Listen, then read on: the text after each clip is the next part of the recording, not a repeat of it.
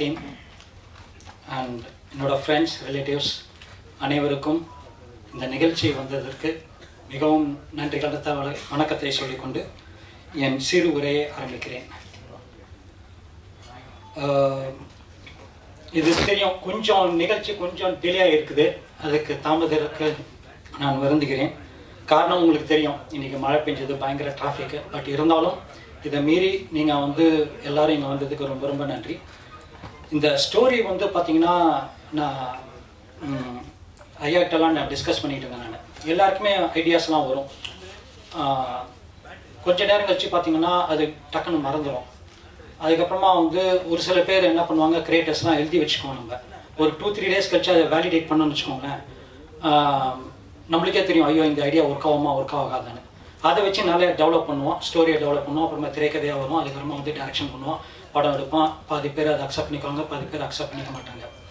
ஆனால் இந்த ஸ்டோரி, இந்த கபில் ரிட்டர்ன்ஸ் ஒரு ஸ்டோரி வந்து பார்த்திங்கன்னா, இப்போது கிளாஸ்லலாம் வந்து வாத்தியார் 1000 தடவை தியரி எடுத்தாலும் நம்மளுக்கு வந்து சம்டைம்ஸ் மண்டேல ஏறாது. ஆனால் ஒரு தடவை ப்ராக்டிக்கலில் அவர் சொல்லிட்டாலே போதும், நம்மளுக்கு ஏறிடும். அதே மாதிரி தான் இது வந்து டூரிங் கொரோனா டைமில் நான் என்ன பண்ணேன்னா, என் பையனுக்கு வந்து நான் போலிங் போட்டுக்கிட்டு இருந்தேன். அவன் வந்து ஒரு நல்ல பேட்ஸ்மேன், ஒரு விராட் கோலியோட ஃபேன். அவன் அதேமாரி அந்த ஸ்ட்ரைட் ட்ரைவ் இதெல்லாம் பண்ணிகிட்டு இருப்பான், அவன் ஆஃப் ட்ரைவ் இதெல்லாம் விளையாண்டுட்டு இருப்பான். ஸோ அவன் நல்லா விளையாடணும்னா நான் நல்லா போலிங் போட்டவன். கொரோனா டயத்தில் உங்களுக்கு தெரியும், யாரும் இருக்கவும் மாட்டாங்க. அந்த சென்ட் தாமஸ் மவுண்ட் அந்த கவர்மெண்ட் கிரவுண்டில் தான் நான் வந்து அவனை கூட்டிகிட்டு போய் விளையாட பண்ணினேன். அப்போது போலிங் போட்டுக்கிட்டே இருக்கிறப்போ I have to pole well, then only he will bad well, right? அப்போது எனக்கே ஒரு உத்வேகம் வந்துக்கிட்டே இருந்தது. ஐ போல்ட் இன் ரைட் லைனில் ஒயிட்லாம் போடாமல் வந்துட்டு இருக்கிறப்போ, அப்போது வந்து அந்த ஏரியாவில் வந்து ஃபயர் சர்வீஸில் இருக்கிற இன்ஸ்பெக்டர் சொன்னார், அவரும் ஜாயின் பண்ணிட்டார், நானும் போடுறேன் அப்படின்னு. சார் என்னை விட நீங்கள் நல்லா போடுறீங்க அப்படின்னு சொன்ன ஒரு சின்ன மோட்டிவேஷன். அப்போ தான் யோசித்தேன், இது வந்து நம்ம ப்ரூவ் பண்ணுறதுக்கு ஒரு டைமே கிடையாது. ஓகே, ஐ தாட் நான் வந்து சின்ன வயசில் ஒரு பெரிய கிரிக்கெட்டர் ஆகணும்னு பார்த்தேன், என்னால் முடியல. பட் இந்த வயசில் என்னால் முடியுது, அப்போது நம்மளால் முடிஞ்சால் மற்றவங்களாலையும் முடியும் அப்படின்னு ஒரு நாட் அங்கேருந்து டெவலப் ஆச்சு.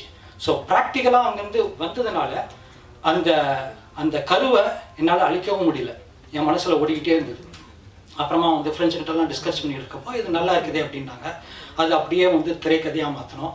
திரைக்கதையாக மாற்றி இப்போது இந்த லாஸ்ட் ஒரு 10 மந்த்ஸில் வந்து எல்லாரோட ஒத்துழைப்பால் இந்த அளவுக்கு எடுத்துகிட்டு வந்திருக்கிறோம். இது வரைக்கும் எல்லோரும் நல்லா வந்திருக்குது அப்படின்னு தான் சொல்கிறாங்க. இதோட ஷார்ட் ஸ்டோரி அப்படின்னு பார்த்தீங்கன்னா, ஒவ்வொருத்தருக்கும் ஒரு கனவு இருக்கும். ஈவன் உங்களுக்கே வந்து எல்லா மனிதருக்கும் வந்து கனவு இருக்கும். அதுதான் speciality of human beings, right? Other பீயிங்ஸ்க்கெலாம் அந்த அற்புத சக்தி இல்லை. ஆனால் அந்த கனவு வந்து பார்த்திங்கன்னா ஒவ்வொரு பீரியட் ஆஃப் டைம் நம்ம வந்து காம்ப்ரமைஸ் பண்ணிக்கிட்டே இருப்போம். நம்மளால் இது முடியுமா முடியாதான்றது ஒரு டவுட்லாம் வந்துக்கிட்டே இருக்கும். இந்த மாதிரி அதுவும் மெயினாக இந்த மிடில் கிளாஸ் மக்களில் இருக்கிறவங்க வந்து நம்மளால் முடியாதுடா அப்படின்னாங்க. எந்த ஒரு துறையாக இருந்தாலும் நம்ம நெக்ஸ்ட் லெவல் போனோம் அப்படின்னா நம்மளால் முடியாது, நம்ம இருக்கிற வேலையை பார்த்துட்டே போகலாம் அப்படின்னு தான் தோணும். இது வந்து பார்த்தீங்கன்னா என்னோட நம்பிக்கை என்ன பார்த்தீங்கன்னா, இதுக்கு ஒரே மூலதனம் தான். நம்ம ஏதாச்சும் சாதிக்கணும்னா ஒரே ஒரு மூலதனம் தான் வேணும். அது என்னன்னு சொல்ல முடியுங்களா? என்ன மூலதனம் வேணும்? பணம்? முயற்சி இல்லை, முயற்சி பண்ணுவதற்கு ஒரே ஒரு மூலதனம் வேணும் சார். மூச்சு இருக்கும் வரை முயற்சி செய். அதுதான் என்னோட இது. அது வந்து அது எந்த வயசாக இருந்தாலும் பரவாயில்ல. அதுதான் இந்த கதையின் கருவிலிருந்து நான் கற்றுக்கிட்டேன். நான் இது வந்து நம்ம முயற்சிப்பதற்கு வயது ஒரு தடையே இல்லை. எந்த வயதுலையும் நம்ம வந்து முயற்சிக்கலாம் அப்படின்ற ஒரு செய்தியை தான் இந்த வந்து ஒரு கருத்தை தான் இந்த படம் வந்து என்ன சொல்கிறது, ஒரு மெசேஜாக சொல்லாமல் ஜனரஞ்சகமாக நம்ம சொல்லியிருக்கிறோம். இது வந்து 6லிருந்து 60 வரை அப்படின்னு சொல்லுவோம். நம்ம என்னை பொறுத்த வரைக்கும் 6லிருந்து மூச்சு இருக்கும் வரை இருப்பவர்கள் அனைவருக்கும் இந்த கதை பொருந்தும். அதனால் இது கண்டிப்பாக இது வந்து உங்களுக்கு தாக்கத்தை உண்டாக்கும். இங்கே இருக்கிற எல்லாருக்குமே வந்து தாக்கத்தை உண்டாக்கும்னு நினைக்கிறேன். ஏன் இங்கே மோஸ்ட்லி வந்து பார்த்தீங்கன்னா மீடியா நண்பர்கள் தான் இருக்கிறாங்க. அவங்களுக்கும் வந்து சில கனவுகள்லாம் இருக்கும். அவங்க வந்து நெக்ஸ்ட் ஸ்டெப் போகணுன்னு இருப்பாங்க. அவங்களுக்குள்ளார ஒரு பாலிடிக்ஸ் இருக்கும் அந்த ஆர்கனைசேஷனில். இந்த கம்பெனிலேருந்து நான் இன்னொரு கம்பெனிக்கு போகணும்பாங்க. அவங்க இங்கே வந்ததே ஆக்சிடென்டலாக கூட இருக்கலாம், ஒரு சில பேர் பேஷனோட வந்திருக்கலாம். ஓகே, ஆனால் இது வந்து பார்த்தீங்கன்னா நம்மளால் முடியாது அப்படின்னு நம்ம முடிவு பண்ணோம்னா முடியாது. அந்த முயற்சி, ஒரு சில பேர் முயற்சின்னு சொன்னீங்களா, அது நல்ல இதுதான். ஆனால் எது வரைக்கும் நீங்கள் முயற்சிக்கலாம் அப்படின்னா உங்களோட மூச்சு இருக்கிற வரைக்கும் நீங்கள் முயற்சிக்கிட்டே இருக்கணும். முயற்சி செஞ்சுக்கிட்டே இருந்தீங்கன்னா கண்டிப்பாக உங்களோட லட்சியத்தை நீங்கள் அடையலாம். இது வந்து கஷ்டப்பட்டு நம்ம அடையணும் அப்படிலாம் அவசியம் இல்லை. இதுலேயே ஒரு ஜாலியாக பேஷனாக அப்படியே சந்தோஷமாக நம்ம அந்த ஜேர்னி இது ஒரு ப்ராசஸ் அப்படியே எடுத்துகிட்டு போகலாம். அதை தான் இந்த கதையில் சொல்கிறாங்க. வழக்கம் போல் எல்லா பேரண்ட்ஸுக்குமே வந்து தான் சாதிக்காததை நம்ம பசங்க மேலே சுமத்துவோம். என்னால் தான் இன்ஜினியர் ஆகும் இல்லை, என்னால் தான் டாக்டர் ஆகும் இல்லை, என் பையனையாச்சும் பொண்ணையாச்சும் படிக்க வைக்கலாம் அப்படின்னு சொல்லிட்டு அப்பா வந்து பையன் இன்ஜினியர் ஆகணும்னு நினைப்பாங்க, அம்மா வந்து டாக்டர் ஆகணும்னு நினைப்பாங்க, தாத்தா வந்து கலெக்டர் ஆகணும்னு நினைப்பாங்க. அப்படி இருக்கிறப்போ பையனுக்கு வந்து நாட்டம் வந்து வேற எதுலேயும் இருக்குது. ஓகே, அதை வந்து கண்டறிஞ்சு சரி கிரிக்கெட்டில் இருக்கணும்னா அப்பாவுக்கு கிரிக்கெட்னா பிடிக்காது. அது என்னமோ சின்ன வயசுல ஏதோ ஒரு சம்பவம் நடந்திருக்கு அப்பாவுக்கு. இதை வந்து மனைவி கண்டுபிடிச்சு இது என்ன விஷயம்னு ஆராயிரா. அவங்க ஆராய்ந்து கணவரை வந்து அந்த இஷ்யூலேருந்து மீட்டு எடுத்துகிட்டு வரப்போ சின்ன வயசில் ஒரு கொலை பண்ணியிருக்கிறாரு. அதுலேருந்து வெளியில் எடுத்துகிட்டு வரப்போ மகனுக்கு ஒரு வாய்ப்பு கிடைக்குது. அப்பா வந்து மகனை எப்படியாச்சும் கிரிக்கெட்டர் ஆக்கணும்னு போராடுறாரு. அப்பா வெற்றி பெற்றாரா இல்லையா அப்படின்றது தான் கதை. ஓகே, இது வந்து இந்த இந்த இந்த கதைக்கு வந்து பார்த்தீங்கன்னா 4 பாடல்கள் இருக்குது. ஹாப்பி மார்னிங் கவிஞர் அருண் பாரதி அருமையாக எழுதியிருக்கிறாரு. ராஜ் பிரதாப் மியூசிக் போட்டிருக்கிறாரு. அதுக்கப்புறமா வந்து அருண் பாரதி இன்னொரு பாடலும் எழுதியிருக்கிறாரு, இந்த எஜுகேஷன் சம்மந்தப்பட்டது. அது நீங்கள் கேட்டீங்க. நீங்கள் அப்பா பையனுக்குள்ள பாச போராட்டம் சாங் பா விஜய் சூப்பராக எழுதியிருக்கிறாரு, கவிஞர் பா விஜய் எழுதியிருக்கிறாரு. அதுக்கப்புறமா அவர் ஸ்ரீனிவாஸ் பாடியிருக்கிறாரு. அவர் ஸ்ரீனிவாஸ் சார் வந்து பார்த்தீங்கன்னா இந்த நிகழ்ச்சிக்கு வரனாரு, பட் துபாயில் இருக்கிறாரு. அவர் வந்து அந்த பாட்டை பாடினதுலேருந்து ஃபாலோ பண்ணிக்கிட்டே இருக்கிறாரு. எங்களை எப்படியாச்சும் இந்த பாட்டை சீக்கிரம் எனக்கு கம்மிங்க அப்படின்னு அவர் ரொம்ப ஃபீல் பண்ணி ரொம்ப நல்லா வந்திருக்கு அப்படின்னாரு. நாங்களும் வந்து அதெல்லாம் பார்த்துட்டு இருக்கிறப்ப எங்களுக்கு அந்த ஒரு ஃபீல் இருக்குது. ஓகே, அந்த அப்பா பையன் கனெக்ஷன் இருந்துக்கிட்டே இருக்குது. நெக்ஸ்ட் வந்து ஸ்னேகன் சார், அவரை பற்றி சொல்ல வேண்டாம். நாங்கள் ஃபஸ்ட் டைம் நாங்கள் மீட் பண்ணப்போ நானும் ராஜும் இந்த டியூன் இந்த லிரிக்ஸை பற்றி டிஸ்கஸ் பண்ணப்போ எனக்கு ஒரு சில இதெல்லாம் உடன்பாடு இல்லை. அது ஞாபகம் இருக்கும் என்னன்னு தெரியல அவருக்கு. என்னன்னா என்ன சார் இந்த லிரிக்கு இந்த டியூனுக்கு இதுதான் இருக்கும் அப்படின்னாரு. நான் இருந்தாலும் வேற என்னமோ ஒன்று எதிர்பார்த்தேன் நான். அதில் எனக்கு கொஞ்சம் டிசப்பாயின்மெண்ட் அவருக்கு என் மேலே. அப்புறம் ராஜுக்கிட்ட போய் கேட்டேன், ராஜ் அப்போ இது நம்ம டியூனை தான் மாற்றணும் அப்படின்னு. நான் ராஜும் எனக்காக வந்து வேறு டியூன்லாம் போட்டு கொடுத்தாரு. கடைசியில் வந்து ஸ்னேகன் சார் சொன்னது தான் கரெக்டாக இருந்தது, அதுதான் கரெக்டாக உட்காந்துச்சு. அதே போல் ராஜ் மியூசிக்கில் தான் கரெக்டாக உட்காந்துச்சு. ஸோ அதை தான் நீங்கள் பார்த்துருக்கீங்க. நல்லா வரவேற்பும் பொதுமக்கள்கிட்ட இருக்குது. ஓகே, பார்த்தீங்கன்னா இன்னைக்கு காலையில் நேற்று ஈவினிங் வரைக்கும் பார்த்தீங்கன்னா 1.5 மில்லியன்ஸ் 15 லட்சம் வியூஸ் வந்து வந்திருக்கு சரிகமா சைட் வந்து. இதே ஒரு நல்ல இது. டீசர் வந்து பார்த்தீங்கன்னா ஓவர் 2.5 மில்லியன் வியூஸ் வந்திருக்கு. இதில் எனக்கு ஆச்சரியம் என்னன்னா மக்கள்கிட்ட வந்து எனக்கு நல்ல சப்போர்ட் வந்திருக்குன்றது இதுலேருந்து நான் தெரிஞ்சுக்கிட்டேன். ஆனால் எனக்கு ஒரே ஒரு சேலஞ்ச் இருக்குது, அது எல்லாருக்குமே இருக்கும். முதல் தடவை நம்ம வந்து ஒரு துறைக்கு நம்ம வரோம்னு வச்சுக்கோங்களேன், ஃப்ரெஷர் எக்ஸ்பீரியன்ஸோட வா அப்படிம்போம், இல்லை அப்ரெண்டிஸ் அப்படிம்போம். நம்ம அந்த மாதிரி தான் நானும் வந்து என்னோட லைஃப்பில் வந்து கடந்து வந்திருக்கேன். நான் டிப்ளமா ஃபர்ஸ்ட் இன்ஜினியர், எனக்கு டிகிரி இன்ஜினியர் தான் ஒன்றுனாங்க. சரி, நான் டிகிரி போய் ஃபர்ஸ்ட் வந்தேன், பிஎஸ் ஃபர்ஸ்ட் வந்தேன். சரி, அப்படின்னா நீ இந்த டெக்னாலஜி படிக்கணும்னாங்க. சரி, அதையும் படித்தேன், மாஸ்டர் பண்ணேன். இல்லை எனக்கு இதுதான் வேணும், மேனேஜ்மெண்ட் இருக்கானாங்க, எம்பிஏ பண்ணேன். சரி, ஜென்ரல் தானே பண்ணியிருக்கேன் அப்படின்னாங்க. சரி, எம்பிஏ ஹெச்ஆரும் பண்ணேன், 2வது எம்பிஏவும் பண்ணேன். அதுக்கப்புறமா வந்து கடைசியாக எங்கள் அம்மாவோட ஆசைக்காக நான் வந்து பிஹெச்டியும் நான் பண்ணேன். நான் அப்புறமா வந்து ஒரு ஸ்டெப்பு நான் எடுத்து வைக்கிறப்போ இந்த ஒரு சேலஞ்ச் இருந்துக்கிட்டே இருக்கும். எக்ஸ்பீரியன்ஸ். அப்படி இருக்கிறப்போ சினிமா துறையில் சொல்ல வேணும். எனக்கு சொல்கிறதெல்லாம் வந்து ஆர்டிஸ்ட் வேல்யூ இல்லையே சார். யார் சார் ஆர்டிஸ்ட்டு? நீங்களா? சரி, ஆர்டிஸ்ட் வேல்யூ இல்லை. நீங்கள் தான் ஃபஸ்ட்டு போட மாட்டீங்களா? தெரியாதே சார். இந்த மாதிரி பயங்கரமாக சேலஞ்ச் இருக்குது. அது அந்த சேலஞ்செல்லாம் முறியடிச்சு எனக்கு சப்போர்ட் பண்ண இபி சூரியன், அப்புறமா சீனியர் டெக்னீஷியன்ஸ் தான் இருந்தாங்க. ஷாம் வந்து ஒரு 5-6 படம் பண்ண ஒரு சினிமாட்டோகிராஃபர், வில்ஸ் எடிட்டர். ராஜகணேஷன் வந்து மானிட்டர் இந்த கதைக்கெலாம் எனக்கு சப்போர்ட் பண்ணார், அவர் 5-6 படம் பண்ணியிருக்காரு. இந்த மாதிரி சீனியர் டெக்னீஷியன்ஸ்லாம் வச்சு நானே வந்து ஃபுல்லாக இறங்கி கற்றுக்கிட்டேன் நிறையா. ஆனால் பயங்கரமாக வந்து ஹார்ட் ஒர்க் பண்ணோம். ஓகே, இந்த அளவுக்கு எடுத்துகிட்டு வந்திருக்கோம். ஆனால் இந்த சிரமங்கள்லாம் வந்து இதே மாதிரி நிறைய பேர் கனவோட இருப்பீங்கன்னு நினைக்கிறேன். அவங்களுக்காக நாங்கள் வந்து ஒரு புது ப்ரோக்ராம் ஒன்று இன்ட்ரடியூஸ் பண்ணுறோம், called as apprentice challenge by Kapil returns. இது வந்து எப்படின்னா அவங்க வந்து சாதிக்கிறதுக்கு நாங்கள் ஒரு பிளாட்ஃபார்ம் தரோம். இதை நாங்கள் பப்ளிக்கிட்ட நாங்கள் எடுத்துகிட்டு போகிறோம். They can use our content, Kapil returns content. Okay, we have a website launched also. அதுலேருந்து அவங்க கண்டென்ட் எடுத்துகிட்டு அவங்க கிரியேட்டிவிட்டி யூஸ் பண்ணிவிட்டு they can prove to the world. Okay, based on world support we will be awarding them a first prize of 1 lakh, 1 லட்சம் ரூபா அவங்களுக்கு தரலான்னு இருக்கோம். இது வந்து காலேஜ் ஸ்டூடெண்ட்ஸ் எல்லாம் நாங்கள் என்கரேஜ் பண்ணுறோம். இருக்கிறதுக்கு வாய்ப்பு தருவோம். இல்லை டெக்னிக்கல் லெவலில் உங்களுக்கு ஏதாச்சும் சப்போர்ட் இருந்தால் அதுக்கும் தரோம் நாங்கள். ஸோ நாங்கள் படுற கஷ்டத்தை நாங்கள் பார்த்துட்டோம். அவங்க இது படக்கூடாது, கஷ்டப்படக்கூடாதுன்றதுக்காக அவங்க இந்த வாய்ப்பை தரோம். உங்கள் மூலிமா இதை கம்யூனிகேட் பண்ணுறேன். எங்கள் டீமும் வந்து கம்யூனிகன்ஸ், young பிளட்ஸ் who want to prove to the world they can use they can make advantage of this program and come and participate.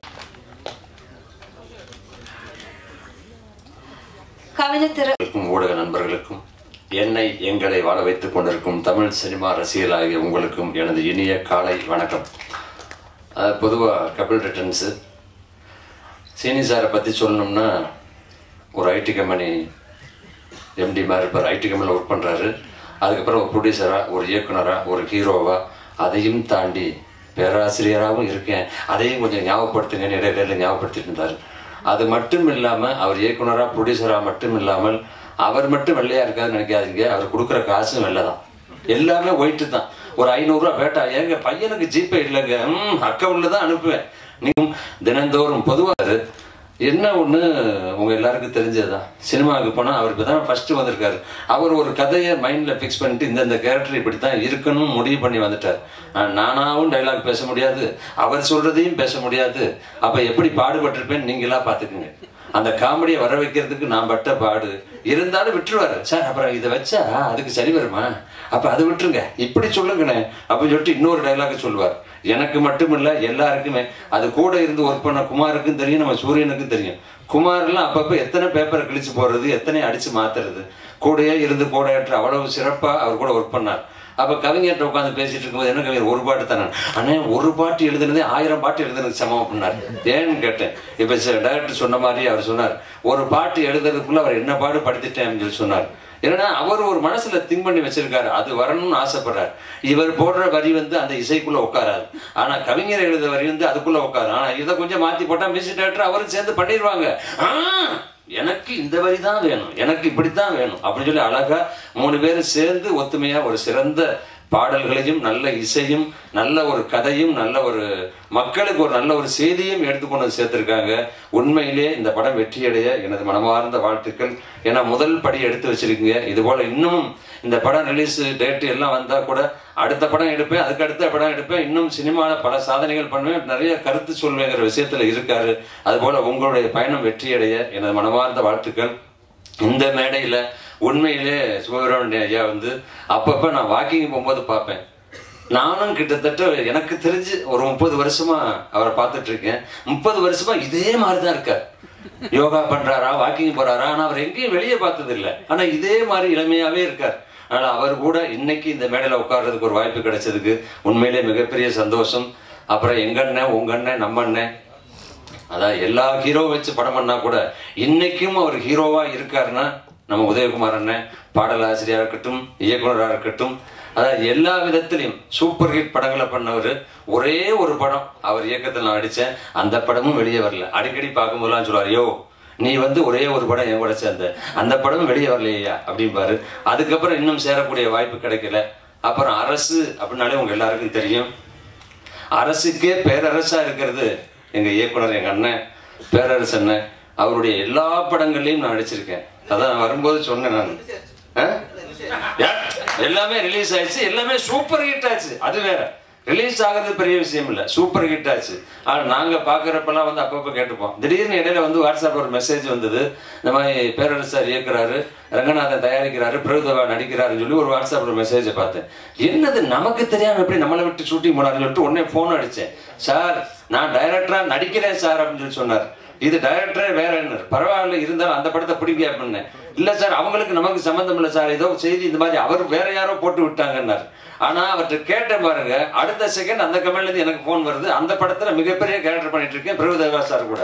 அந்த அளவுக்கு ராசியான எல்லாரும் இங்க மேடையில் அமர்ந்திருக்காங்க. அப்புறம் சினேகனுக்கும் எனக்கும் உங்க கவிஞருக்கும் உங்களுக்கும் எப்படி எவ்வளவு சம்பந்தம்ங்கிறது உங்க எல்லாருக்கும் தெரியும்.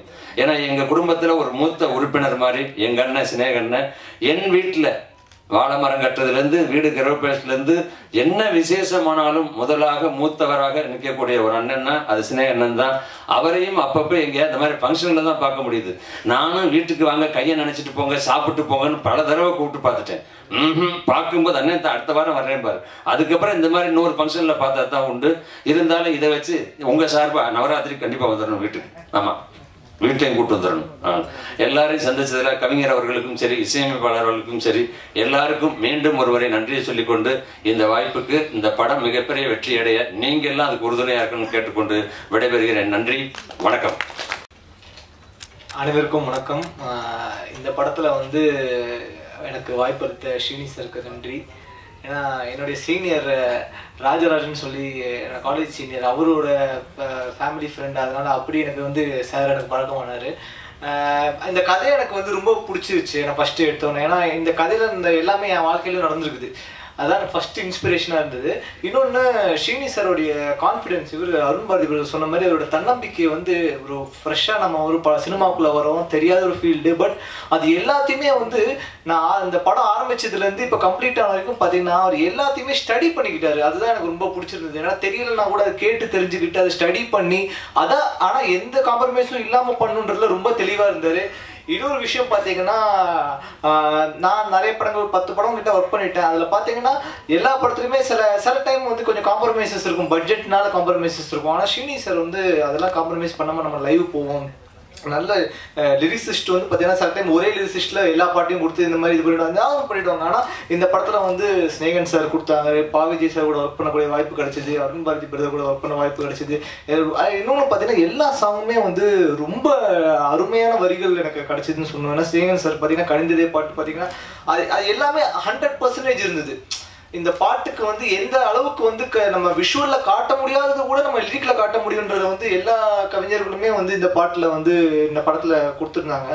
அதே மாதிரி singer Srinivas sir, MM Manasi happy morning song பண்ணது, அதுக்கப்புறம் திவாகர் அண்ட் இந்த சாங்ல எல்லாருமே நிறைய சிங்கர்ஸ் பாடியிருக்காங்க, நிறைய மியூசிஷியன்ஸ் இந்த படத்துல ஒர்க் பண்ணியிருக்காங்க. அவங்க எல்லாருக்குமே இந்த டைம் நான் நன்றிகளை தெரிவிச்சுக்கிறேன். இந்த படம் வந்து நல்லபடியா ரிலீஸ் ஆகி நல்ல வரவேற்பு பெறணும்னு சொல்லி நான் கடவுளை வேண்டிக்கிறேன். தேங்க்யூ. நேரம் கருதி 2 நிமிஷத்தில் முடிச்சுக்கிறேன். நானும் ஐயா சுபை ஐயாவோடைய பேச்சை கேட்க தான் ஆர்வமாக இருக்கேன். தயாரிப்பாளர், டைரக்டர், நடிகர், இப்படி பல அவதாரங்களோடு இருக்கிற சீனிவாசன் சாருக்கு நான் நன்றிகளையும் வாழ்த்துக்களையும் தெரிவித்துக் கொள்கிறேன். சொன்னார் பாடல் எழுதும்போது சின்ன முரண்பாடு அப்படின்னாரு. அப்படிலாம் இல்லை. முத உள்ளுக்குள்ளே வரும்போது ஒரு பயம் இருக்கும். அந்த பயமும் பதட்டம் தான். பொதுவாக நான் வந்து அறிமுக இசையமைப்பாளர்கள், அறிமுக இயக்குநர்களுக்கு ரொம்ப கவனம் செலுத்துவேன். ஏதோ ஒரு எதிர்பார்ப்புலேயே பதட்டத்தில் வருவாங்க அப்படிங்கிறதுனால. மற்றபடி நிறைய படம் பண்ணவங்க அது அவங்களுக்கு ராஜாவாக ஏற்கனவே விழுந்து எழுந்த ஒரு அனுபவம் அப்படி இருக்கும். அதனால தான் ஒரு சின்ன சின்ன முரண்பாடுகள் வந்து எப்பவுமே முரண்படும் போது தான் திறன்கள் வெளியே வரும் அப்படிங்கிற எந்த மாற்று கருத்துமே இல்லை. அப்படி தான் வரும்.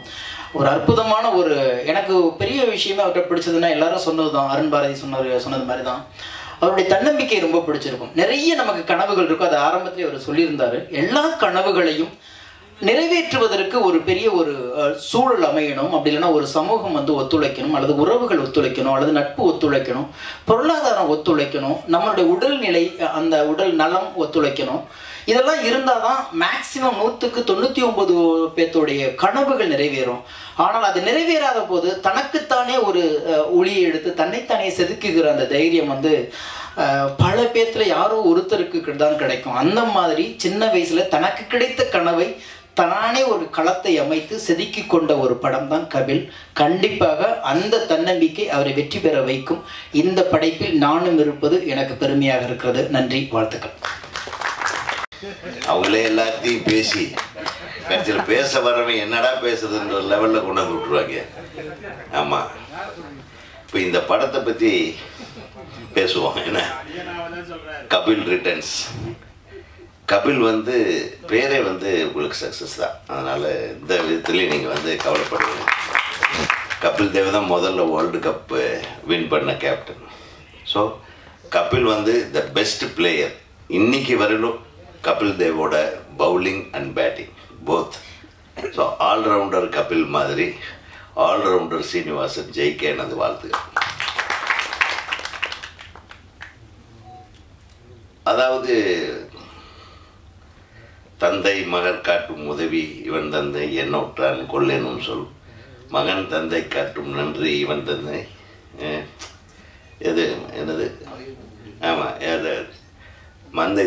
மகன் தந்தை காட்டும் உதவி, தந்தை மகன் காட்டும் உதவியை அவையத்து முந்தி இருப்ப செயலது.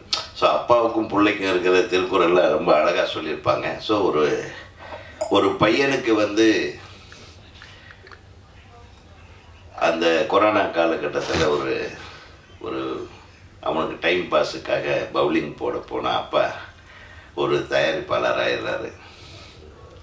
எவ்வளோ பெரிய விஷயம் அது. தமிழ் சினிமா எப்படியெல்லாம் இயக்குநர்களை தயாரிப்பாளர்களை உருவாக்குறாரு. சாதாரண விஷயமா இதை எடுத்துக்கலாம். நான் அவர் சொல்லும்போது முதல்ல காமெடியாக இருந்தது, என்ன நேற்று வந்து முந்தா நேற்று பேசும்போது. அப்புறம் என்னடா இந்த மனுஷன் எப்படி இருக்காரு அப்படின்னு. இல்லைன்னா நான் வந்து ப்ரொஃபஸராகவும் இருக்கேன், இந்த மாதிரி அந்த ஃபீல் ஃபுல்லாக உங்கள் இப்போ மேடையில் சொன்னார், அதெல்லாம் எங்கிட்ட சொன்னார். சொன்ன உடனே அதை தான் சொன்னேன், ஒரு பேரண்டல் அஃபெக்ஷன் டுவர்ட்ஸ் சன்னு சொல்லுவாங்க. ஒரு குழந்தையை உருவாக்குறது தந்தையின் கடமை என்ன. இன்றைக்கு பெரிய பெரிய சோகங்களை எல்லாம் நாம் சந்தித்து கொண்டிருக்கிறோம். கடந்த 2-3 நாட்களாக ஒரு குழந்தையை இழந்து தவிக்கும் ஒரு குடும்பம். அதுவும் யாருன்னு தெரியும், நம்ம நடிகர் பாவம் எப்படி எவ்வளவு வேதனையோட நம்ம இதை வந்து நம்ம அதை பற்றி பேசவே முடியாத ஒரு சூழ்நிலை. என்னன்னு பேசுறது இது? ஸோ குழந்தைகளுக்கு உண்டான இடத்தை பெற்றோர்கள் தர வேண்டும். பெற்றோர்களிடமிருந்து குழந்தைகள் எதிர்பார்ப்பதை அவங்க சொல்ல மாட்டாங்க, எக்ஸ்பிரஸ் தான் பண்ணுவாங்க. சில டைமில் சொல்லாமல் கூட போயிடுவாங்க. குழந்தைங்களை அந்த அளவுக்கு நம்ம வந்து அவங்க மெச்சூர்டாக இருப்பாங்கன்னு தெரியாது. குழந்தைங்களோட நம்ம தான் டைம் ஸ்பெண்ட் பண்ணணும். அதில் எங்கேயோ தவறிட்டோமோ அப்படின்ற உணர்வு வருது. இது ஒட்டுமொத்த சமுதாயத்துக்குமே இது வந்து ஒரு மணி அடித்து நம்ம பெல் அடித்து எல்லாத்தையும் வந்து நம்ம ஜாக்கிரதையாக இருக்கணும்னு சொல்கிறது. அதுதான் அதை பற்றி வர்ற விஷயங்களில் நம்ம நிறைய யூடியூப் சேனலில் தப்பாக டைட்டில் போட்டு ரொம்ப மனவேதனையை உருவாக்கிட்டாங்க. அதாவது ஊடகங்களும் யூடியூப் சேனல்களும் நம்ம ஒரு உயர்ந்த இடத்துல இருக்கணுங்க. நம்ம சொல்கிறது உண்மையாக இருக்கணும், நம்ம சொல்கிறது தரமானதாக இருக்கணும். என்ன அநியாயம் பண்ணுறாங்க தெரியுமா? கஷ்டமாக இருக்குது மனசுக்கு. அந்த குழந்தையோட அப்பா கைதுன்னு போடுறான் ஒருத்தன். உள்ளே போனால் வேற ஒன்றுமே இல்லை. எதுக்குங்க இந்த மாதிரி இது தவறான அதாவது தவறான டைட்டில் வச்சு நீ வந்து ஒரு செய்தியை சொல்கிறதும் விபச்சாரத்துக்கு சமமானது. அதை செய்யாதீங்க ஊடகங்கள், யாராக இருந்தாலும். மனசு ரொம்ப வலிக்குது. சாரி, நான் இந்த ஒரு தந்தையோட உள்ளத்தை பற்றி பேச வரும்போது இந்த மாதிரி ஒரு விஷயம் எனக்கு திடீர்னு தாக்கம் தான். ஏன்னா எனக்கு ரொம்ப கஷ்டமாக இருக்குங்க. எல்லாருக்குமே உங்களுக்கு பிள்ளைகள் இல்லையா? நீ வந்து அந்த எத்தனை பார்வையாளர்களை ஈர்க்க வேண்டும் என்பதற்காக டைட்டில் தப்பா போடலாமா? நடந்தது என்ன, மர்மம், இது என்னங்கடா டே? எதுக்கு போலீஸ் இருக்கு, அவங்களே இது பண்றாங்க, அவங்களுக்கு இல்லாத இதா? தயவு பண்ணி இந்த மாதிரி நடைமுறையை மாற்றிக்கொள்ளுங்கள். இது சினிமாவிலேயே அதுதான். நம்ம ஒன்று பேசுவோம், வேற டைட்டில் போட்டு விட்டுறீங்க. பயமா இருக்கு.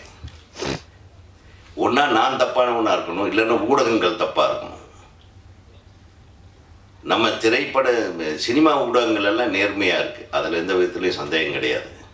இந்த நடுவில் இருந்து ஒரு யூடியூப் சேனல்னு ஒன்று ஆரம்பிச்சு அவனுக்கு வந்து அதை வியூவர்ஸை இன்க்ரீஸ் பண்ணுறதுக்காக தப்பு எழுதுறாங்க பாருங்க. அவங்களை எல்லாம் நீங்களும் எதிர்க்க வேண்டும் என்று என் அன்பார்ந்த திரைப்பட ஊடகவியலாளர்களை நான் கேட்டுக்கொள்கிறேன். கைத்தட்டுங்க, உங்களுக்கு தான். அது கேட்டுட்டு சும்மாவே இருக்கக்கூடாது. அப்படின்னா நாங்கள் அப்படித்தான் இருப்போம்னு அர்த்தமா? ரொம்ப வலிக்குதுங்க. பாவம், அவன் ஏற்கனவே சோகத்தில் இருக்கிறான். அவரை போய் அரெஸ்ட்னு போடுறான். என்னங்க நியாயம் இதெல்லாம்? தப்பு இல்லையா? சாரி, கபில் ரிட்டர்ன்ஸ் எல்லாருமே பேசிட்டாங்க. என்ன தயாரிப்பாளரும் இயக்குனரே ஃபுல்லாக பேசிட்டார். இப்போ நம்ம பேசுறதுக்கு ஒன்றும் இல்லை.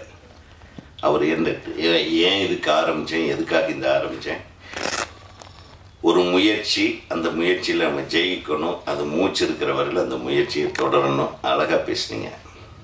நிச்சயமாக உங்கள் முயற்சிக்கு வெற்றி கிடைக்கும்.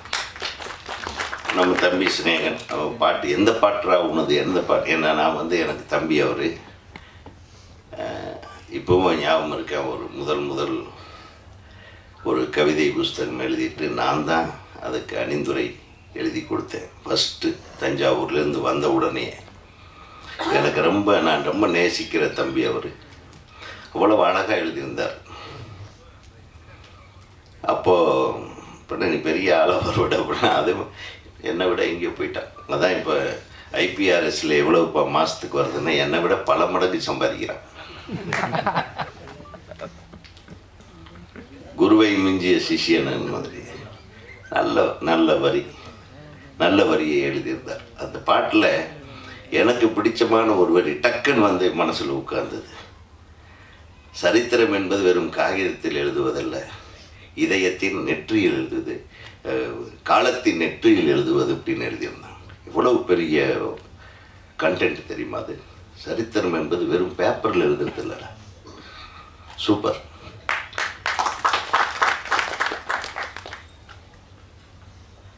கவிஞர்கள், புது கவிஞர் தம்பி பேசினார். நான் திருப்பி சொல்கிறேன், இந்த இங்கிலீஷ் வார்த்தைகளை விட்டுருங்க. இல்லைன்னா இங்கிலீஷ் படத்துக்கு போய் எழுதுங்க. கச்சா முச்சானது எதுவும் புரியலைங்க. இசை நல்லா இருக்கு. அது இன்னைக்கு மாடர்னாக எழுதுனாதான் யூத்து ரசிப்பான்றது அல்ல. இன்னைக்கு இலக்கியங்களை அழகான இசை வடிவங்களாக கொடுத்தால் இளைஞர்கள் ரசிப்பார்கள். தயவு செஞ்சு நம்ம அந்த தப்பை பண்ணாதீங்க. கபில் ரிட்டர்ன்ஸ்ன்னு பேர் வச்சிருக்கே எனக்கு உடன்பாடு கிடையாது. கபில் வருகிறாருன்னு பட்டுங்களேன். இப்போ என்ன கெட்டு போச்சு? நம்மளே நம்ம தமிழை கொன்று இப்போல்லாம் கொஞ்ச நாளில் இப்போ சரி ஒரு பையனை பேசினேன். உங்கள் பேர் என்னன்னு? My name is கோவிந்தனா. டேய் நான் தமிழில் தானே கேட்டேனே. நான் தமிழில் தானே சொன்னேன்றான். அவனுக்கு இங்கிலீஷுக்கு தமிழுக்கு வித்தியாசம் தெரியாமல் போச்சு. இதுக்கு நம்மெல்லாம் காரணம் தமிழ். நான் என்ன சொல்ல வரேன், அதே பாடலை தமிழில் முயற்சி பண்ணுங்க. அதுக்கு வரலன்னா வேணா போனால் போட்டு தொலைகிட்டு அந்த இங்கிலீஷ் வார்த்தையை போடுங்க. எல்லாருமே இன்றைக்கி வந்து படங்கள்னு எடுக்கிறதுக்காக வந்துட்டு என்ன பண்ணுறாங்க, மல்டிலிங்குவல், பேன் இண்டியா, பேன் வேர்ல்டுன்னு சொல்லி பேர் வைக்கிறதுக்காக இங்கிலீஷில் டைட்டில் வைக்கிறாங்க. அது ஜெயிலராக இருந்தாலும் தவறு தான். சிறைக்காவலன்னு வச்சிருக்கலாமே. நம்மளே நம்ம தமிழை மதிக்கிறது இல்லை. நம்ம தமிழை பற்றி பேசுகிறோம், தமிழை பற்றி போட்டிருக்கிறோம். தமிழ் தான் வந்து இந்தியாவின் முதல் மொழி என்று கொண்டாடுகிறோம். சிம்பிளாக இப்படி பேசுகிறவங்களே இங்கிலீஷில் பேர் வச்சுக்கிறோம். ஸோ வியாபாரத்தையும் நம்ம வாழ்க்கையும் வேறு மாதிரி நம்ம பேசுகிறது ஒன்று, நம்ம செய்கிறது ஒன்றுன்னு நம்ம பேசும்போதே அதை வந்து உறுதிப்படுத்துகிறோம். மாற்றிக்கிங்க. இன்னொரு பெரிய குறையை நான் ஃபீல் பண்ணது என்ன, இந்த ட்ரெய்லரில் பார்த்தேன். உங்கள் மனைவியாக வர்றவங்க ரொம்ப நல்லா நடிச்சிருந்தாங்க. நீங்களும் நல்லா நடிச்சிருந்தீங்க. நல்லா நடிக்க முயற்சி பண்ணியிருந்தீங்க. நடிக்க வந்துடும். அந்த தம்பி ரொம்ப எக்ஸலண்ட்டாக பண்ணியிருந்தான். அந்த பையன் அவங்களெல்லாம் மேடைக்கு கூப்பிட்டுருக்கலாமோன்னு எனக்கு ஒரு சின்ன குறை. கூப்பிடலாமா? பையனும் வரலையா? யார் வந்திருந்தாலும் வந்துருங்க. கம்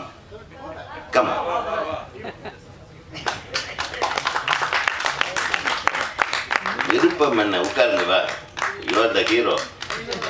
அதான் ரொம்ப நல்லா பண்ணியிருந்தாப்புல. ஒரு நல்ல கைத்தட்டு. அந்த பால் அப்படியே கபில் அப்படி விட்டுருவாரு.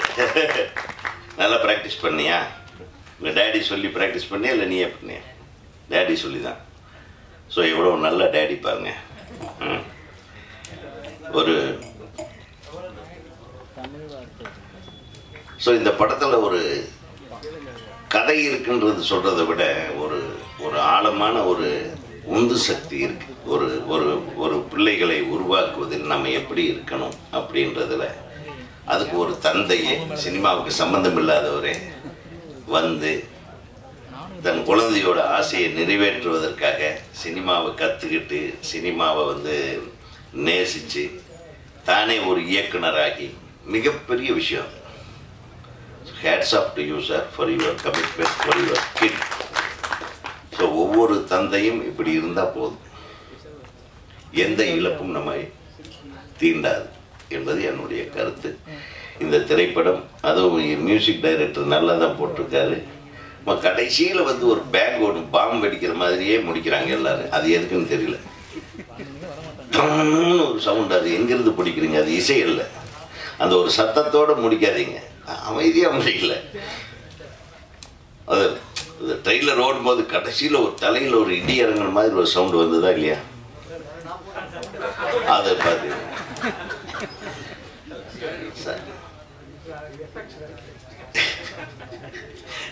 இல்லை, அந்த இசை என்றது அவ்வளோ அழகாக நீங்கள் போட்டிருக்கீங்க. Music is beautiful. அதுக்காக சொல்கிறேன், இந்த இசையோட இந்த சத்தம் இசை எல்லாத்தையும் கொண்டுட்டு ஒரு பாம்பு, இசை மேலே ஒரு பாம்பை போட்டு வெடிச்சிருது கடைசி டம்மால் ஒரு பாட்டம் பாம்பு போட்ட மாதிரி ஒரு மென்மையான உணர்வு உள்ள ஒரு படம் இல்லையா? அதுக்காக சொல்கிறேன். இல்லை, அதுக்குன்னு சில படம் இருக்கு, சில படத்தில் அப்படி இப்படி போட்ட சும்மா சவுண்டு மட்டுமே. இப்பெல்லாம் வர்ற படங்கள், பெரிய படங்கள் அப்படி தானே, வெடி சத்தமும் அடி சத்தமும் உத சத்தமும் வெட்டுற காட்சிகளோட படத்தை முடிச்சிடறாங்க, மிகப்பெரிய வெற்றி ஆயிடுது. இந்த மாதிரி விஷயங்கள் கொஞ்சம் கஷ்டப்பட்டாதான் வெற்றி கிடைக்கும். உணரத்தான் இதுக்கு இதை ஃபீல்ல உணரத்தான் இது மக்களை போய் சேரும் என்பதை கூறிக்கொண்டு, நீங்க எந்த ஒரு காரணத்துக்காக இந்த திரைப்படத்தை எடுத்திருக்கிறீர்களோ அந்த காரணம் நிச்சயமாக மக்களிடத்தில் போய் சேரும். உங்களுடைய எதிர்பார்ப்பு கைகூடும். நிச்சயமாக இது வெற்றி கிடைக்கும். ஊடக நண்பர்களுக்கும் இந்த மேடையை அலங்கரிக்கும் அளவு, குறிப்பாக சுப அண்ணனுடைய பேச்சை கேட்கறதுக்காக தான் நான் ரொம்ப நேரம் வெயிட் பண்ணிட்டு இருக்கேன். ஏன்னா நான் மிகப்பெரிய ரசிகன், அவருக்கு மிகப்பெரிய ரசிகன். அவருடைய தமிழ் அப்படியே விளையாடும். அவர் முன்னாடி கொஞ்சம் தமிழ் பேசும்போது திக்கு முக்காடு நம்மளுக்கெல்லாம். பேரரசு கொஞ்சம் வேகமாக பேசிடுவார், தமிழ் தமிழ் அடிச்சு ஆக்கிடுவார். இல்லை, நான் பேசி முடிக்கும்போது அதுக்கப்புறம் தானே நீங்கள் ஆரம்பிப்பீங்க. அப்புறம் நம்ம தம்பி சொல்ல இன்னொரு விஷயம் சொல்கிறேன்.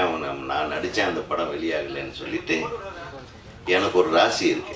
ஒன்றா என் படத்தை நடித்து வெளியானாலும் பெரிய ஆள் ஆயிடலாம், நான் நடிக்க வாய்ப்பு கொடுக்காம இருந்தாலும் பெரிய ஆள் ஆயிடுவேன்.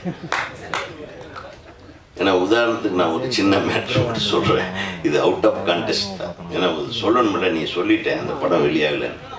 அந்த படம் வெளியாகாததுனால தான் நீ இன்னைக்கும் பெரிய நடிகனாக பிஸியான நடிகனாக இருக்கு.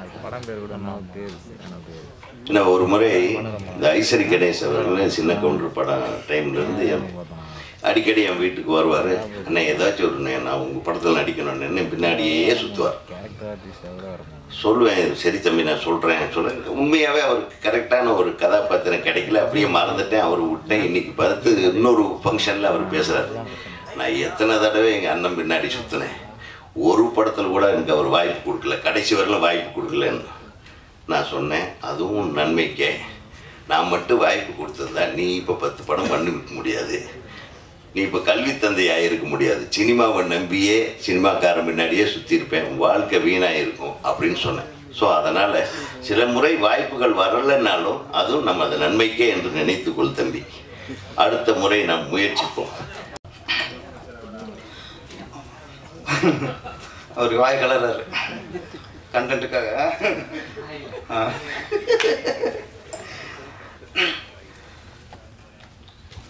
படத்தின் தயாரிப்பாளர் இயக்குனர் ஸ்ரீனி சவுந்தரராஜன் அவர்கள், அவருக்கு டைரக்டராக பேசுவார்னு நினச்சேன், ஆனால் ப்ரொஃபஸராக பேசிட்டார். மற்ற டைரக்டர்லாம் கதையை தவிர மற்றெல்லாம் பேசுவாங்க, வெறும் கதை மட்டும் பேசல, வேறு எதுவும் பேசலை. இந்த சினிமா கற்றுக்கல, அதையும் தீச்சு வச்சு எங்கன்னா கதை சொல்ல மாட்டாங்க சார். ஆமாம், சஸ்பென்ஸாக வச்சுருப்பாங்க. நீங்கள் வெளிப்படையாக பேசிட்டீங்க, ஆனால் இது வெளிப்படையாக பேச வேண்டிய மேட்ரு, எனக்கு கன்வே ஆகணும். அப்புறம் நம்ம கவிஞர் அருண் பாரதி ஒரு கார்பரேட்ரு கம்பெனியில் ஒர்க் பண்ணுற மாதிரி வேலை வாங்கினாங்கன்னாரு. நீ சினிமாவே கார்பரேட் கம்பெனிலாம் இருக்குது, அதை நம்பி தான் இருக்குது, அதுதான் இயக்கிக்கிட்டு இருக்குது. அதனால் உங்களுக்கு அதிர்ச்சியாக இல்லை, எங்களுக்கு அதிர்ச்சியாக இல்லை, நாங்களாம் பாதிக்கப்பட்டாச்சு.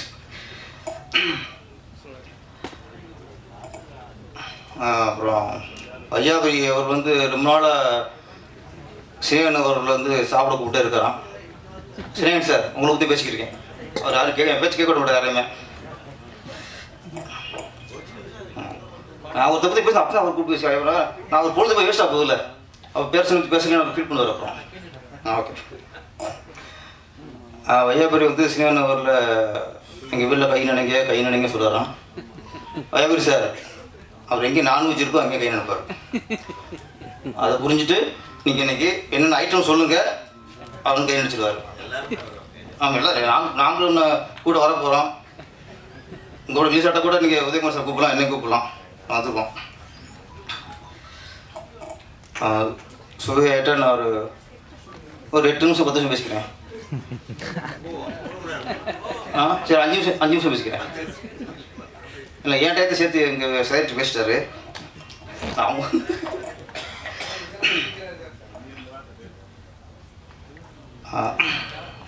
இந்த மேடையில் நாங்கள் எல்லாருமே சினிமாக்காரங்க தான். ஸ்னேகனாக இருக்கட்டும், வையாபுரியாக இருக்கட்டும், நாங்கள் எல்லாருமே இது குடும்பத்தில் சினிமா குடும்பம் தான். இல்லை சுபவி ஐயா தான் இன்னைக்கு சிறப்பு விருந்தினர், ஸ்பெஷல் கெஸ்ட்டு. ஆமாம், அவருடைய வார்த்தை அன்னைக்கு இந்த யூனிட்டுக்கு ரொம்ப முக்கியமானது. இதில் என்னென்னா ஒரே மேடை ரெண்டு ஒன்றா உட்காந்துட்டோம். நிறைய பேர் கொஞ்சம் உறுத்தி இருக்கோம். ஏன்னா நான் கடவுள் ஏற்பாளர், அவர் கடவுள் மறுப்பாளர். ஆனால் கடவுள் வந்து எல்லாரும் ஏற்றுக்குவார். கடவுளுக்கு வந்து ஏற்கிறவர் மறுக்கிறோம் இல்லை, அவருக்கு எல்லாரும் மனுஷங்க தான். ஆமாம், இங்கே வந்து ஆத்திகவாதி நாத்திகவாதின்னு நமக்குள்ள இருக்கும். ஆனால் அதில் ஒரு பெரிய உதாரணம் ஒன்று இருக்குது. கடவுள் எல்லாரும் ஒரே மாதிரி பார்க்குறாங்கிறதுக்கு ஒரு பெரிய உதாரணம். இப்போ கடவுள் மறுப்பாளர் பெரியார், அவர் ஏறத்தாழ 90 வயசு கடந்து வாழ்ந்தார். கடவுளே கதின்னு அவர் புகழ் பாடி வாழ்ந்தவர் வாரியார், கிருபானந்த வாரியார். அவர் ஏறத்தாழ 100 வயசு வரைக்கும் வாழ்ந்துட்டார். அந்த கடவுள் மறுப்பாளர் கலைஞர் அவர்கள், அவர் இந்த நாட்டை பல வருடங்களாக வாழ்ந்துருக்கார். கடவுள் நம்பிக்கை உள்ள புரட்சி தலைவி ஜெயலலிதா அம்மா, அவங்களும் பல வருடங்களாக இந்த நாட்டை ஆண்டிருக்காங்க. சினிமா துறையில்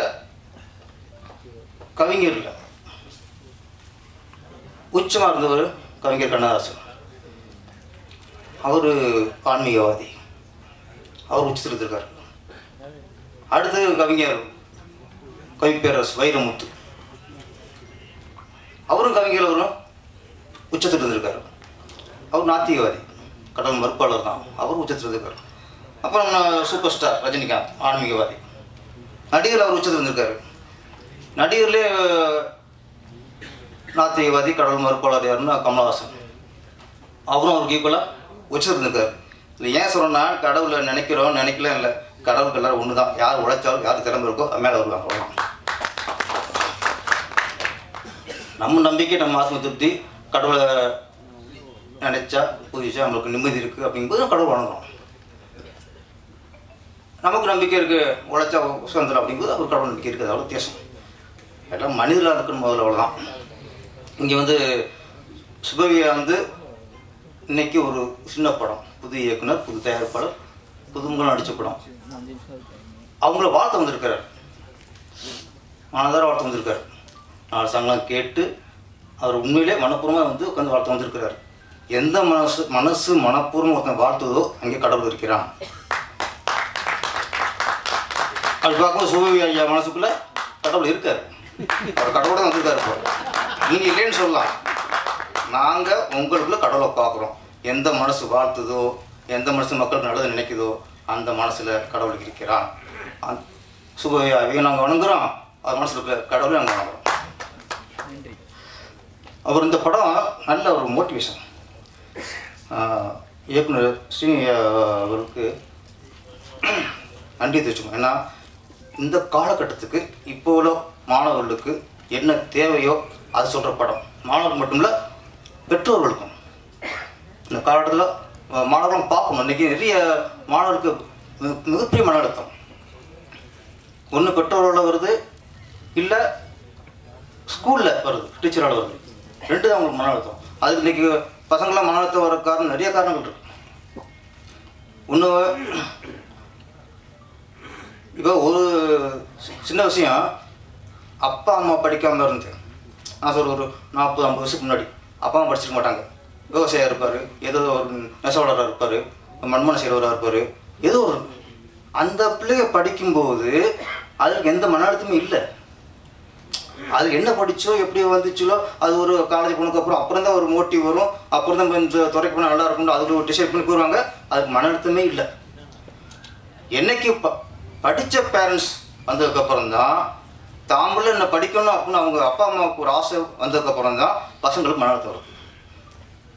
டாக்டர் ஆகணும், இப்போ நான் சாங் நினச்சி எல்லாருமே டாக்டர் ஆகணும், எல்லாரும் கலெக்டர் ஆகணும்னா எப்படி ஆக முடியும்? எல்லா பேரண்ட்ஸும் தாங்க டாக்டரை குழந்தைய பார்க்க ஆசைப்பட்டா முடியாதுல்ல. குழந்தை போக்கில் விடணும். அது இன்னைக்கு அதுதான் இன்னைக்கு நிறைய பசங்களுக்கு மன அழுத்தம் வருது. இன்னொன்று, பெற்றோர்கள் வளர்க்கும்போது என்ன பண்ணுறாங்க, சிலர் என்ன பண்ணுறாங்கன்னா, நம்ம ஒரு குழந்தைய வளர்க்குறோம், சின்ன வயசு போது அப்பா வந்து குழந்தை விளையாடுவார். என்ன விளையாண்டாலும் அது தோக்குறது அப்பனா தான் இருப்பான். குத்துனா அப்போ போய் விழுவான். போய் என்ன விளையாட்டு விளையாண்டாலும் குழந்தைக்கு முன்னாடி அப்போ தோத்துட்டே இருப்பான். ஆனால் ஒரு ஸ்டேஜில் அந்த குழந்தைகளுக்கு வந்து அப்பா உண்மையே தோத்துட்டாரு, அப்பா முட்டாளு, அப்பா குழந்தை நினச்சிடக்கூடாது, அங்கே தப்பு பண்ணுறோம். நம்ம ஒரு ஸ்டேஜ் என்ன பண்ணுறோம், குழந்தை படிக்கும்போது அது அப்பா என்னப்பா லூசுமாக பேசுங்குது. இந்த காலத்து பசங்க சொல்லுது, அம்மா உனக்கு ஒன்றும் தெரியாமல் சும்மா இருமா அப்படிங்குது. அப்போ அரைஞ்சிடணும். என்னைக்கு என்னப்பா லூசுமாக பேசுகிற அப்படின்னு சொல்லும்போது அப்போ உஷாராயிடணும். நீங்கள் அதை ரசிச்சிங்கன்னா முடிஞ்சு. அதுக்கப்புறம் அது நல்லது கெட்டதை நம்ம பகிர்ந்துக்கிற அளவுக்கு அப்பா அம்மாவுக்கு அறிவில் நினச்சிடும். இதான் மேட்டர். அதுக்குள்ளே ஒரு மனசுல எதுவும் வரும்போது அம்மாட்ட சொல்லணும், அப்பாட்ட சொல்லணும். நம்ம பிள்ளைக்கு முன்னாடி நம்ம முட்டாள நினைக்கிற அளவுக்கு வளர்த்துட்டோம், அது எப்படி பகிர்ந்துக்கிறோம்? ஒரு தீர்வு சொல்றது ஒரு சரியானவர் அப்படிங்கும்போது அது நம்பிக்கை வரணும்ல. அது நம்ம சரியான அப்பாவாக இருக்குமா, சரியான அம்மாவாக இருக்குமா? அது நிறைய பசங்க இன்னைக்கு அப்பா அம்மா அதிக வழி நடத்துது. இங்கே போகாதம்மா. அனைவருக்கும் என் அன்பு வணக்கம். நேற்றைக்கு இந்த அழைப்பிதழை நான் என் சமூக வலைத்தளங்களில் பதிவிட்ட அந்த நேரத்திலிருந்து 2 கேள்விகள் என்னை நோக்கி வந்து கொண்டே இருந்தன. ஒன்று, திரைப்பட விழாவில் நீங்கள் எப்படி என்பது. இன்னொன்று, இயக்குனர் பேரரசும் நீங்களும் ஒரே மேடையில் எப்படி என்பது 2வது கேள்வி. அது பற்றி கூட பேச வேண்டாம் என்று நினைத்தேன். ஆனால் பேரரசு அவர்கள் என்னை பேச வைத்து விட்டார். அவர் பேசிய பிறகு எனக்கே ஒரு சந்தேகம் வந்தது. இந்த படத்தின் பெயர் கபில் ரிட்டர்ன்ஸா கடவுள் ரிட்டர்ன்ஸா என்ற அளவுக்கு ஒரு குழப்பமே எனக்கு வந்து சேர்ந்தது. இந்த பாடல்களை நான் கேட்டேன். அதாவது நண்பர் ஸ்ரீனி, இந்த விழாவுக்கு நான் எப்படி வந்தேன் என்பது வேறொன்றும் இல்லை. என்னுடைய மாணவர் விருபாட்சனினுடைய நண்பர் ஸ்ரீனி, அவர் மூலமாக அந்த அன்பு வேண்டுகோளை ஏற்று வந்தேன். எனக்கும் பேரரசு அவர்களுக்கும் எந்த விதமான பரம்பரை பதியும் இல்லை. கட்சி வேறு வேறாக இருப்பது ஒரு கலாச்சார நிகழ்ச்சியில் கலந்து கொள்வதற்கு ஒரு நாளும் தடையாக இருக்கக்கூடாது என்று கருதுகிறவன் நான். அதற்கு இது ஒரு வாய்ப்பு என்று நான் நினைக்கிறேன். எனக்கும் ஸ்னேகன் அவர்களுக்கும் இப்போது அந்த பிரச்சனையும் இல்லை. 2 பேரும் ஒரே மேடைக்கு வந்து விட்டோம். நேற்றே 2 பேரின் தலைவர்களும் ஒரு மேடைக்கு வந்ததற்கு பிறகு நாங்கள் 2 பேரும் ஒரு மேடைக்கு வருவதிலே பெரிய வியப்பு எதுவும் இல்லை. மகிழ்ச்சி. இந்த பாடல்களை ஸ்ரீனி அவர்கள் கொடுத்த போது நான் வேலைகளுக்கு இடையில் முதல் முறை கேட்டேன். இங்கே பேச வேண்டுமே என்பதற்காக, அந்த பாடல் வரிகளை உள்வாங்கிக் கொள்ள வேண்டும் என்பதற்காக நேற்றைக்கு கேட்டேன். மறுபடியும் 3வது முறை, 4வது முறை, 5வது முறை இந்த பாடல்களை நான் விரும்பி கேட்டேன். அதுதான் இந்த பாடல்களின் வெற்றி. இங்கே பேச வேண்டும் என்பதற்காக அல்ல, கேட்டதற்கு பிறகு இந்த பாடல்கள் எனக்கு பிடித்தன. இசையமைப்பாளருக்கு தனியாக ஒரு பாராட்டுதல்களை நான் இங்கே பதிவிட வேண்டும். நம்முடைய அருண் பாரதி அவர்களினுடைய பாடல்கள் நல்ல கருத்துள்ள செய்திகள்.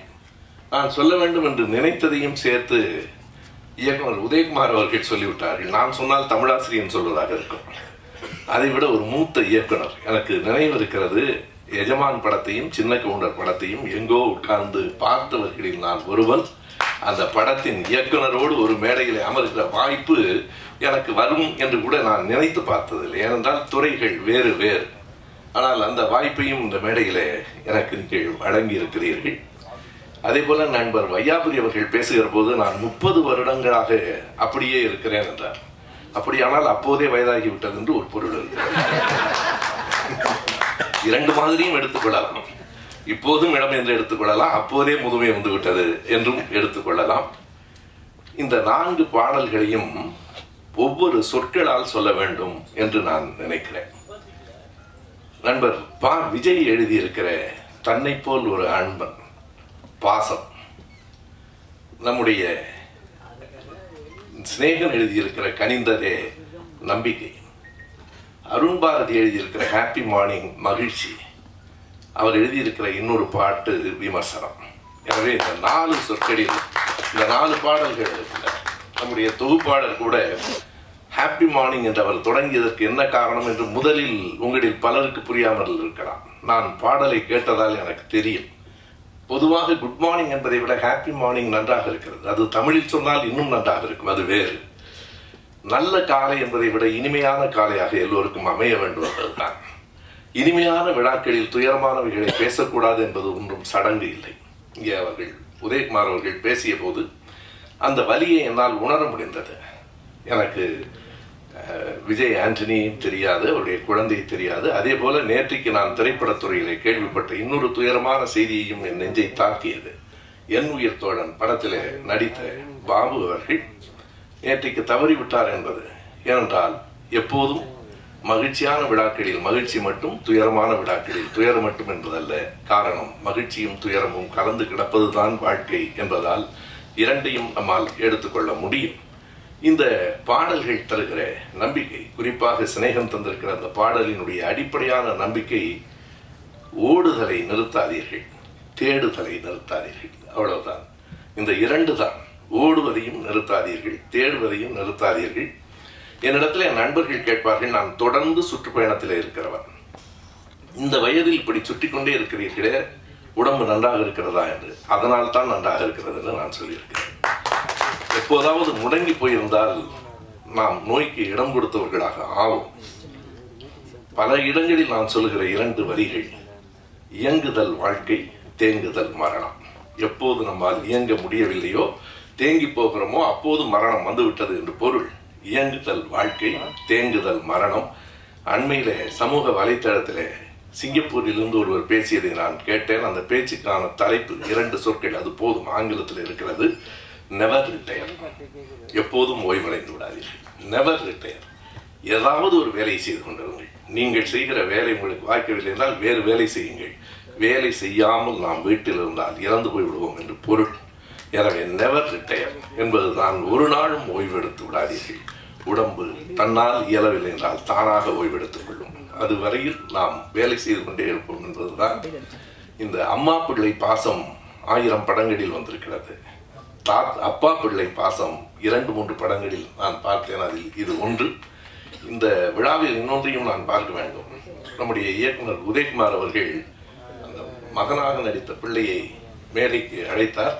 இன்னொருவரையும் அழைத்திருக்க வேண்டும். நம்முடைய இயக்குனர் ஸ்ரீனி அவர்களின் அப்பாவும் இந்த அரங்கில் இருக்கிறார். அப்பாவும் பிள்ளையும், பிள்ளையும் பிள்ளையும் என்று இந்த தலைமுறைகளுக்கான உறவு இருக்கிறதே, உறவுக்குள் நட்பு இருக்குமானால் அந்த உறவுதான் உலகத்தில் சிறந்ததாக இருக்கும். நான் எல்லா திருமண விழாக்களிலும் என் நண்பர்கள் அறிவார்கள். எந்த திருமண விழாவிலும் நான் பல்லாண்டு பல்லாண்டு வாழ்க என்று அப்படியெல்லாம் வாழ்த்துவது உண்மையில்லை என்று நமக்கும் தெரியும், அவர்களுக்கும் தெரியும். பல்லாண்டு பல்லாண்டு பல்லாயிரத்தாண்டெல்லாம் இந்த உலகத்தில் வாழ முடியாது. வாழும் வரை நலமாக வாழ்க. 2 பேரும் எப்போதும் நண்பர்களாக வாழ்க. நண்பர்கள் வாழும் வீட்டில் ஏற்றத்தாழ்வு இருக்காது, எதிர்பார்ப்பு இருக்காது, ஏமாற்றம் இருக்காது, பகையும் இருக்காது. நட்பு தான் உலகத்தில் மிகச்சிறந்த உறவு. நட்பை காட்டிலும் இன்னொரு உறவை நாம் இனி பார்க்க முடியாது. அந்த நட்பு தந்தைக்கும் பிள்ளைக்கும் இருக்குமானால், தாய்க்கும் மகனுக்கும் இருக்குமானால் அந்த வீடு மிகச் சிறந்ததாக இருக்கும் என்கிற ஒரு செய்தியைத்தான் இந்த படம் சொல்கிறது என்று பாடல்களின் மூலம் நான் உணர்கிறேன். நீங்கள் திரைப்படம் எடுப்பது தொழில்தான். நல்ல கருத்துகளுக்காக திரைப்படம் எடுத்தால் அது தொண்டு, வெறும் தொழில் மட்டுமே. காரணம், என்னை போன்றவர்கள் 1000 மேடைகளில் பேசி கொண்டு போய் சேர்க்க நினைக்கிற கருத்தை திரைப்படம் அரை மணி நேரத்தில் கொண்டு போய் சேர்த்துவிடும். திரைப்படத்தில் நடிக்காமல் எம்ஜிஆர் அரசியலுக்கு வந்திருந்தால் வெற்றி பெற்றிருக்க முடியுமா என்று எனக்கு தெரியவில்லை. நம்முடைய அரசியலுக்கே திரைப்படம் ஒரு திறவுகோலாக வேறு இருக்கிறது. நாம் கலையை நேசிப்பதை விட கலைஞர்களை கூடுதலாக நேசித்து பழகிவிட்டோம். அது சரியா என்கிற விமர்சனம் வேறு. ஆனால் திரைப்படத்தை போல ஒரு வலிமையான கலை வேறொன்றும் கிடையாது. அந்த கலையை தொழிலாகத்தான் பயன்படுத்த முடியும் என்றால் கோடிக்கணக்கான பண சுழற்சி உடைய இடம். உங்கள் விருப்பத்துக்காக அந்த தயாரிப்பாளரை பற்றி கவலைப்படாமல் இருக்க முடியாது.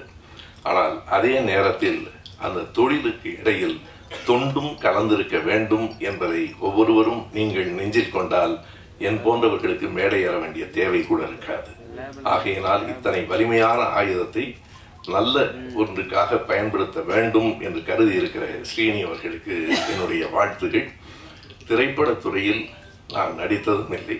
எனக்கு திரைப்படத்துறை புதியது அல்ல, இந்த படத்தின் இயக்குனருக்கும் புதியது என்பதுதான் இன்னொரு செய்தி. தொடர்ந்து இந்த துறையில் நின்று நிலைத்து பல செய்திகளை கொண்டு செல்ல வேண்டும் என்று கருதுகிற உங்களினுடைய அந்த துண்டு உள்ளத்துக்கு நான் தலை வணங்குகிறேன். இந்த மேடையில் வாய்ப்பளித்த அனைவருக்கும் என் அன்பு, நன்றி, வணக்கம், வாழ்த்துகிறேன்.